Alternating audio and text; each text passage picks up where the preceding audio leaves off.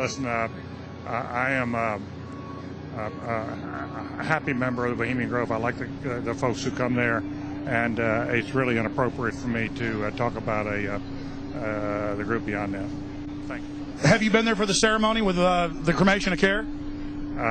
Frankly, I don't think that's something I need to talk to you about. Every year in mid-July, a few hundred men gathered together for a celebration on a 2,700-acre private campground in Monte Rio, California. Some call it a cult meeting, but not just any cult meeting. This is a gathering of the world's most elite and powerful men, including senior media executives, prominent CEOs, and even retired presidents. This is the Bohemian Grove. The Bohemian Club, formed in 1872, started out as a San Francisco-based men's art club, with bohemianism being the practice of an unconventional lifestyle. While the club started out as a group of artists and musicians, it was gradually overrun by more prominent individuals, and eventually became a group of the world's most powerful figures. Today, the club has around 3,200 members, dead and alive, notably Bill Clinton, the Bush family, and Herbert Hoover, who once referred to it as the greatest party on Earth. Today, the Grove is an incredibly secretive place that is heavily guarded by security.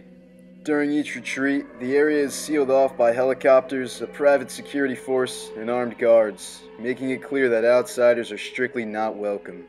Nonetheless, truth seekers have gotten in before.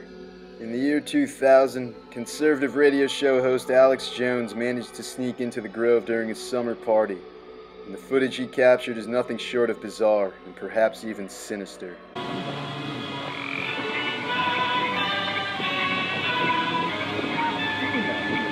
Time malevolence which would pursue us here has lost its power under these friendly trees.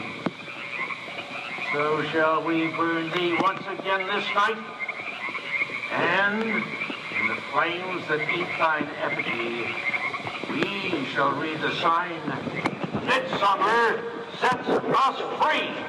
You shall burn me once again.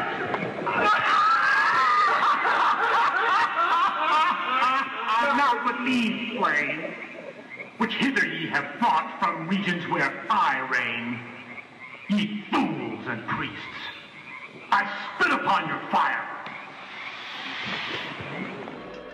The unsettling footage apparently depicts the cremation of care, just one of the many alleged bizarre rituals performed by the club. During the ceremony, members dress up in red robes and cremate a coffin containing a human effigy made out of paper mache.